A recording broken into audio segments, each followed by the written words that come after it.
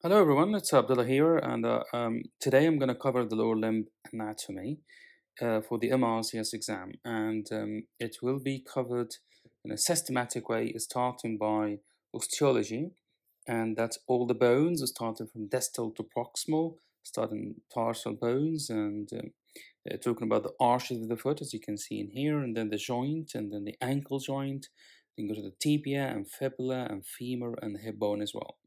And then we have the muscles, and by that we're gonna ask a few questions like questions and answers and how to identify a few muscles and the compartments of the leg, which are four compartments: anterior, posterior, superficial, posterior deep, and lateral. And then we're gonna go back to the thigh, and then we'll go back to gluteal regions as well. So as you can see here, these are the muscles of the lower limb, and it has a few questions, like 11 questions. And then, or maybe a little bit more, sorry, actually, it's like 19, 20 questions. And then ligaments. And we need to identify a few cadaveric ligaments, and just a few questions as well about the deltoid ligament in a little bit more detail, and ending by the ligaments that support the hip joint. And then nerves, and these are basically asking about the femoral nerve from the top, and the common peroneal nerve and the tibial nerve and the sciatic nerve in detail as well.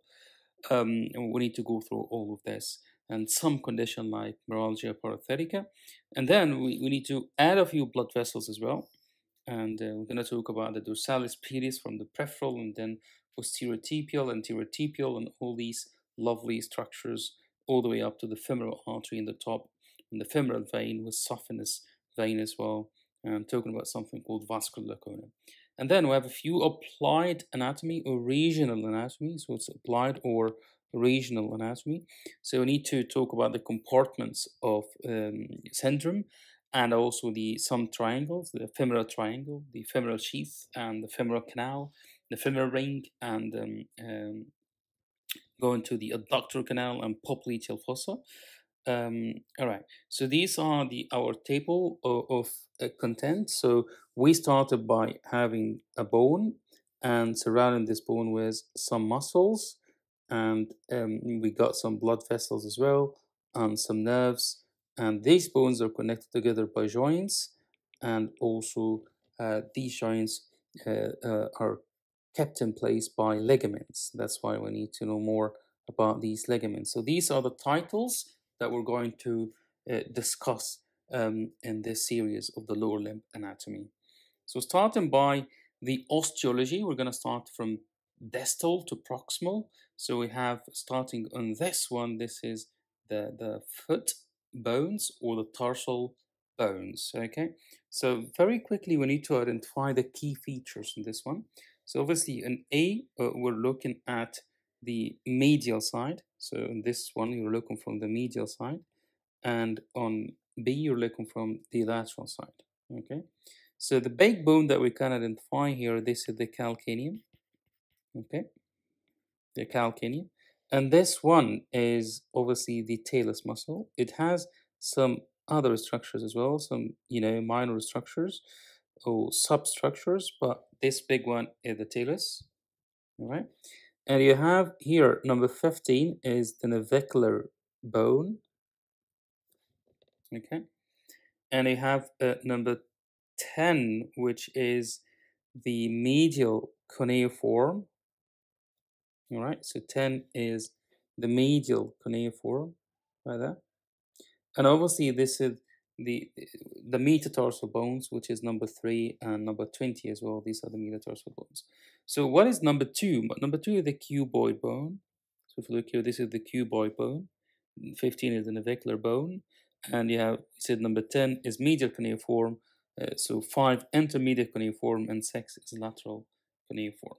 Okay, so this is just to identify the bigger picture on here. So you have number 13 of the calcaneum, and this one, this big one, there is no marking in it now, but this big one is the talus, and here you have 15 navicular bone, and you have 2, which is the cuboid, and you have the cuneiform, which is 10, 5, and 6, and you have the metatarsals, and so on. So starting by the calcaneal substructures. So you have number one on the calcaneum, it's called the anterior tubercle. The anterior tubercle, okay? So this is number one, anterior tubercle. And number eight is called the lateral process. Obviously, we're looking from the lateral side. So this is the lateral process of the calcaneum. 17 is called the peroneal trochlea. Peroneal trochlea. And you also, on the other side, you have the medial surface and something that is very important, probably that's the only thing that you need to know really, something called sustentaculum tilai. Sustentaculum tilai. So, well, this is the calcaneum, that's the medial surface, that's the sustentaculum tilai. That's the only two things that you really need to know on the calcaneum, but the other one is just for a guide for you. This is the anterior tubercle, and this one is the lateral process, and this is the peroneal trochlea. But what you need to know is 18, sustentaculum tilai, and also 13, which is the medial surface of the calcaneus. All right. So moving forward, we talked about the talus. We need to identify a few structures in the talus, and these will be the head and the malleolar surface and also the neck. So starting from this one, so 4 looks like the head. Okay, so 4 looks like the head of the talus, and 16 looks like the neck. Here we're looking from the medial side, so this is the medial malleolar surface. Number 11 is the medial malleolar surface, as you see here. Okay, and 14 is something called the medial tubercle. Medial tubercle. And finally, on number 9, 9 is on the back, right? So you have your posterior tubercle as well, okay? Posterior or lateral tubercle, okay? Posterior or lateral tubercle. So that's number 9. So this is the talus and the substructures of the talus. You have 4 at the head, and 16 at the neck, 11 at the malleolus, and you have 14 is the medial tubercle, and 9, which is more evident on the lateral surface. That's why this is the lateral process of the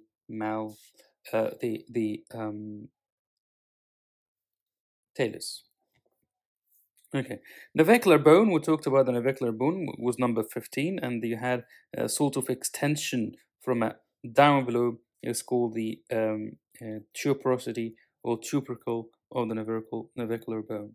We talked about cuboid bone and the cuneiforms, and we identified the cuneiforms. The metatarsal. We talked about number 20, which is the base of fifth metatarsal, and it's an attachment for peroneus tertius muscle and peroneus brevis as well. So we'll comment to this and we're going to talk about it in detail.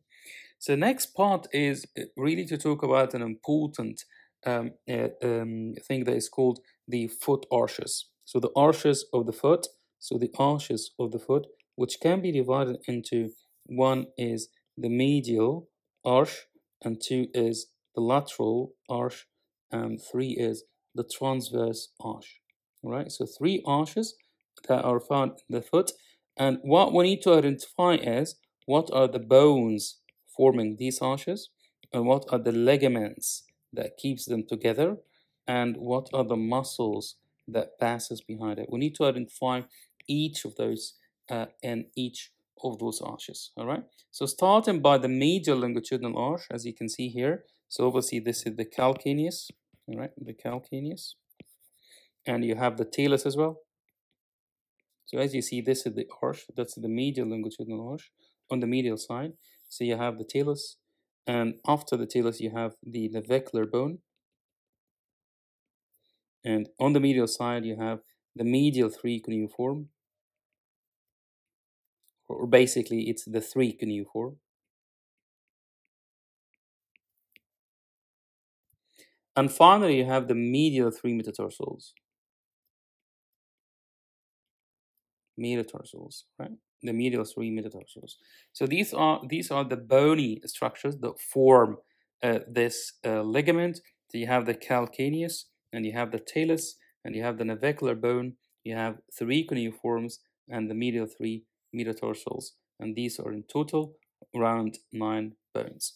And then you will have ligaments in this area. You'll have something called long plantar ligament, which should be sort of attachment down there, and then shorter plantar ligament, and then a spring ligament in there. So you have 3 ligaments. It's exactly like I drew it, and we're gonna see them later on in different pictures. So you have long plantar ligament, and also short plantar ligament, and finally you have the spring ligament as well. Okay, so this is the medial longitudinal arch. So what about the lateral longitudinal arch? So it's basically, we'll be looking from the other side. So if you look here, this is the lateral longitudinal arch. So again, you have the calcaneum, and you have the talus as well. Okay, and you have the cuboid. Obviously, the cuneiform, they all went to the medial arch. So this is the medial side. And you have the lateral two metatarsals. The lateral two metatarsals. What about the ligaments that they have? They have the long and short plantar ligament. Is still the same 2 ligaments, which are, again, will be sort of here. All right. So long and short plantar ligament, and it has around 3 muscles: peroneus longus, peroneus brevis, and shorter plantar muscles. On the other one, we had tibialis anterior muscle and posterior flexor longus and peroneus longus muscle. I think we have better images that can specify to you all of these structures, but we're gonna have to jump a little bit to other areas. So yeah, for example, looking at this one, probably this one. So you have here, obviously you're looking from the medial side. This is the deltoid ligament. That is the deltoid ligament. And you have here number 18 is called the spring ligament. And number 17 is called short plantar ligament. And number 14 is called long plantar ligament. So both of them will be on the medial and the lateral longitudinal arch. So when you look here from the other side, obviously we talked about 14 on the top here. This is the long plantar ligament, and here we're looking from the lateral side. We're going to cover the rest of this cadaveric dissection, but we're going to come back to it later on. Yeah, so here we talked about the medial and lateral longitudinal arch. However, there is a transverse arch, which is sort of will be going sort of here. All right, so we're taking a section in this area, so you'll be looking at all these metatarsal bone. So it's the base of the 5 metatarsal bones, and it contains the peroneus longus muscle. All right, so we need to also to identify a few joints, and I'm going to use this lovely diagram to identify these joints. Obviously, you have a joint in here. So a joint is basically a connection between 2 bones. So you have a joint in here which connects between the talus and also the calcaneum. Well, so you can call it talocalcaneal joint, but we have a different name for it, which is called subtalar joint. Okay, subtalar joint. And you do have another joint between the talus and the calcaneum and the navicular bone, which will be on this side. So it's basically here. So you have the talus and calcaneum and the navicular bone. So this one is called talocalcaneo-navicular joint. That's another joint, all right? And also the last joint that we have is called between the calcaneum and the cuboid, this one. So it's called calcaneo-cuboid joint. So we have 3 joints that we need to identify their type and their movements and what can move them as well. All right. So we have, or what forms it actually. So we have the subtalar joint. So it's basically between the inferior surface of the talus and the superior surface of the calcaneum muscle. If you remember this one, this is the subtalar joint. Okay. And it's a plain synovial joint. It's a basic one, plain synovial joint. And the action is basically inversion and eversion. Don't confuse it with the ankle joint. So the ankle joint will be on top. And the movement from the ankle joint will be plantar and dorsal dorsiflexion. Okay. Well, what about calcaneo-cuboid joint? That will be on the lateral surface between the calcaneus and the cuboid bone. Again, it's a plain synovial joint, and again plays a role in inversion and eversion. That's why those are together. I would remember them together because they are both plain synovial joint and they are both move with inversion and eversion. The TCN joint is talocalcaneonavicular joint, and this one is synovial ball and socket joint. Okay, and it's between the head of the talus and the calcaneus and the navicular bone, and it makes some sort of gliding or rotatory movement. Okay, so as a completion, really, we call certain joint, certain part of the joint at the mid-tarsal joint. So it's a joint literally in the middle of the tarsal bones. So it's a compound joint, two separate joints aligned transversely, and these are talonavicular joint of the talocalcaneonavicular joint and calcaneocupoid.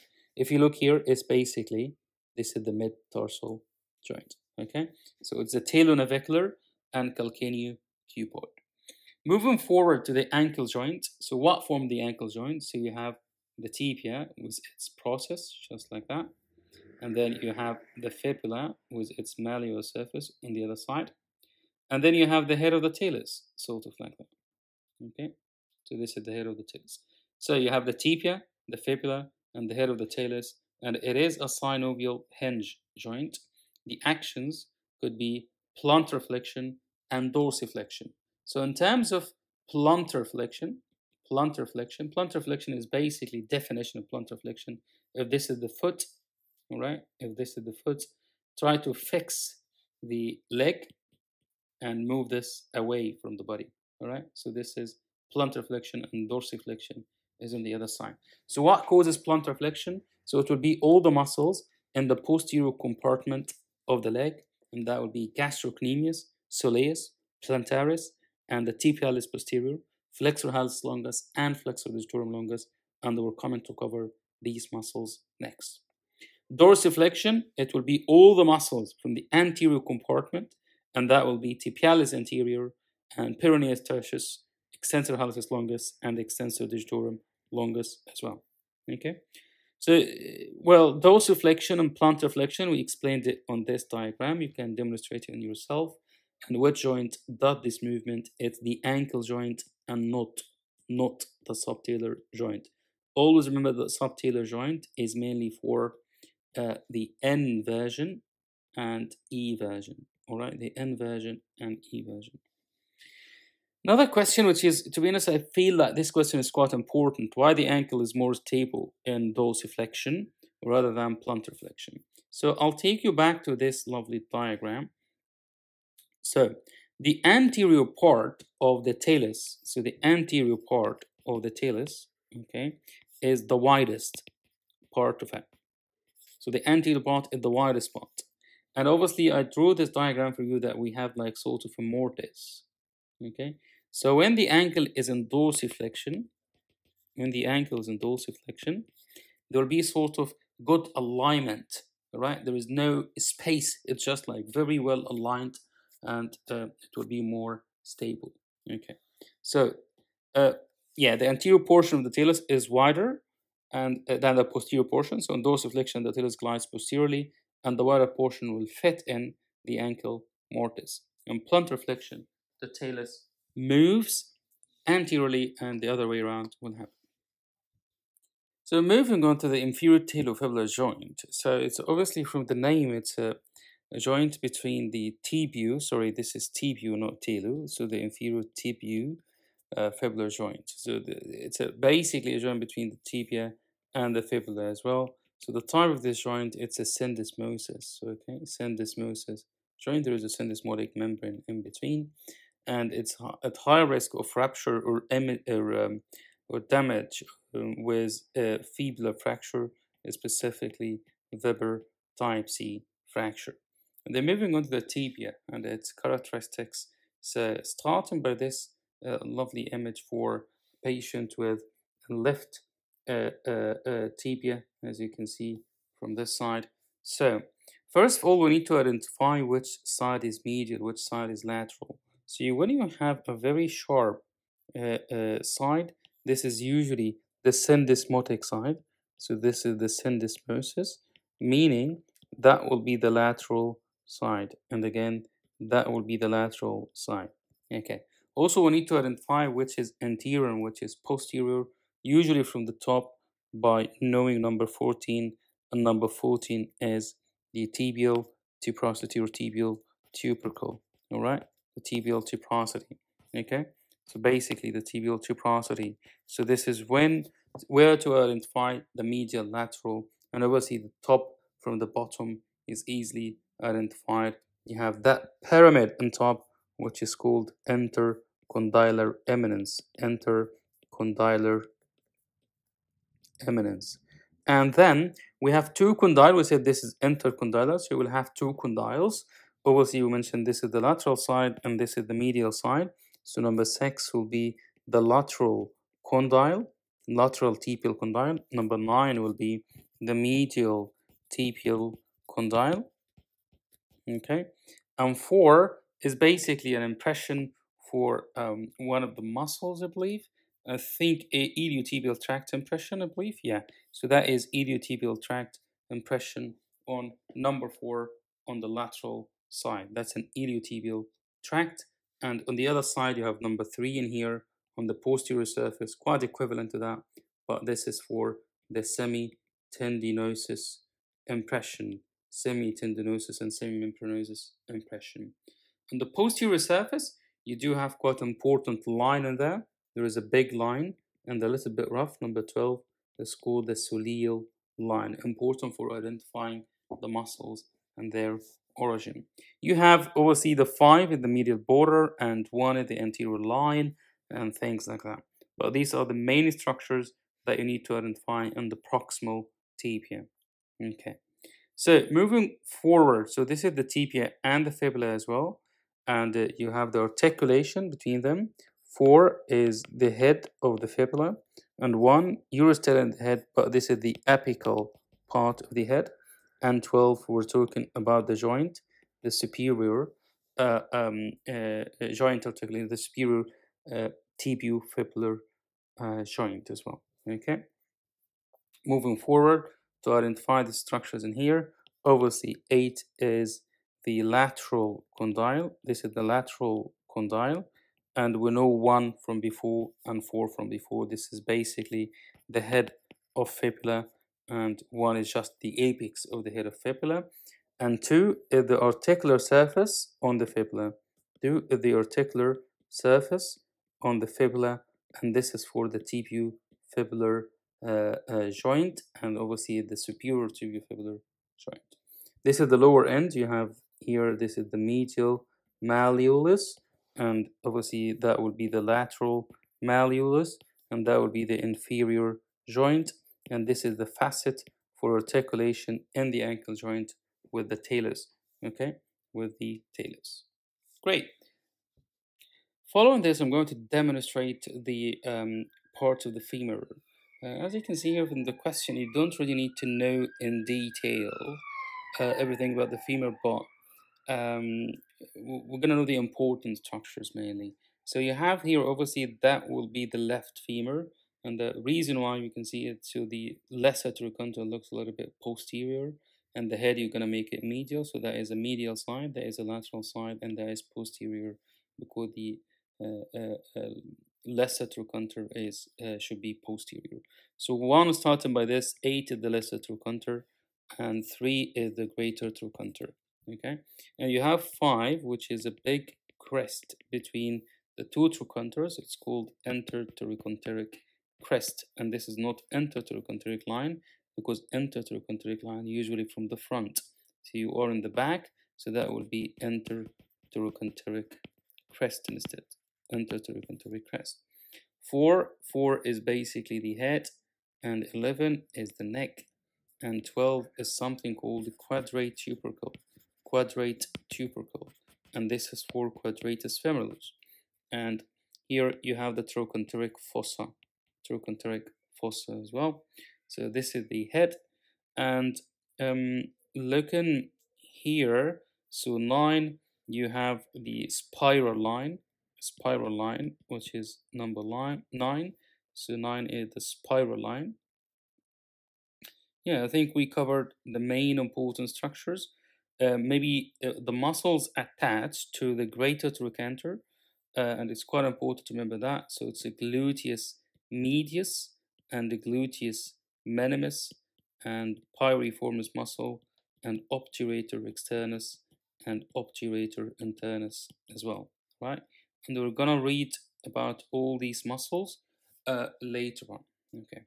So lesser trochanter, it contains the iliopsoas muscle, and it's basically two muscle, which is the iliacus and the psoas major muscle.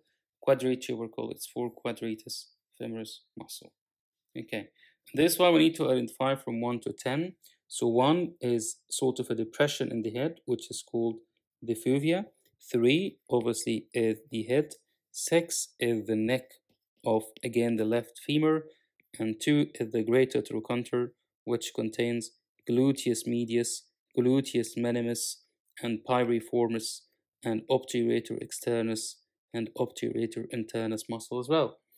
Um, and here, as you can see, we're looking here from the front, okay? And the reason why, because the lesser trochanter looks a little bit posterior as well. So 4 would be the intertrochanteric. Now we're talking about a line and not a crest, okay? Intertrochanteric line. And looking from the back in here, so 6 is the intertrochanteric crest, and 11 is the trochanteric fossa, okay? 11 is the trochanteric fossa as well. Great. So we do have the fovea, we talked about it, and the greater trochanter, and we talked about the head, intertrochanteric line, and crest, and the lesser trochanter and neck. Pectineal line is number 7. Not sure if we covered it. Yeah, this is pectineal line is number 7, and number 8 is the quadrate tubercle for quadratus femoris muscle. We talked about the spiral line. Maybe 9 is the shaft of the femur, the left femur.